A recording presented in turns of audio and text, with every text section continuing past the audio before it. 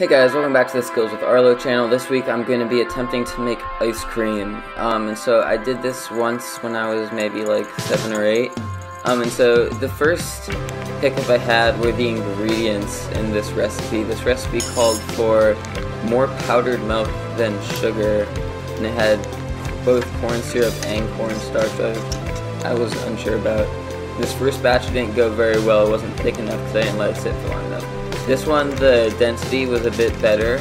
It still seemed clumpier than it should have been. I made a peanut butter one. And so then I prepared the Oreo one next. And so what I'm doing is I'm preparing all of the, I'll say batters for lack of a better word. And then putting them in the fridge to cool before I put them in the ice cream maker bowl, which I'll get to later. And so this one I made cookies and cream, which is my personal favorite ice cream flavor. And so this one also, the consistency seems a little better than the vanilla. And so now we're moving on to the ice cream bowl. And so I'd already been having issues with the first bit because it was way too hot and I was cooking stuff on the stove and it was 106 degrees outside.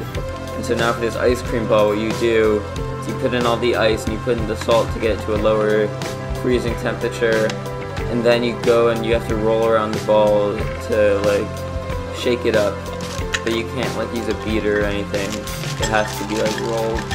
And so what I'm doing here is I'm making the peanut butter one first, putting in this oatmeal looking batter, and then going out into the 106 degree heat for like 10 minutes just to pick around this heavy plastic thing, and it just was awful. Just walking around the yard, I mean, it doesn't sound that bad. It wasn't that bad. I was already tired.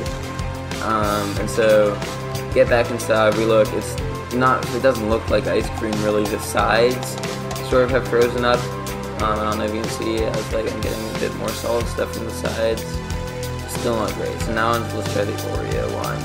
So put the crushed Oreos in, put the batter in,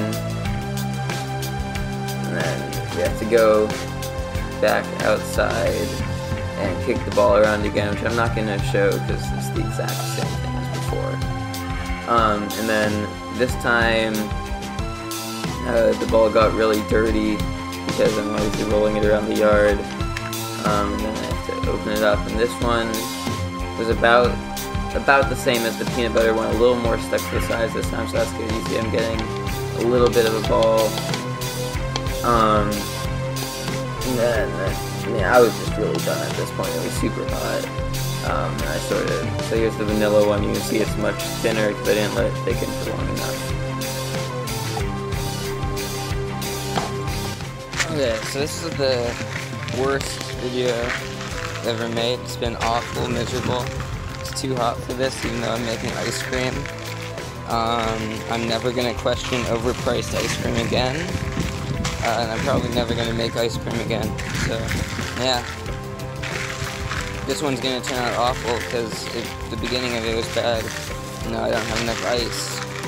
So I don't even know why I'm doing this. So as you can tell, I was very upset with that. The vanilla actually didn't come out as awful as I was expecting it to, but then we sat down to have some dessert after dinner, me and my family, and every single one of them, for this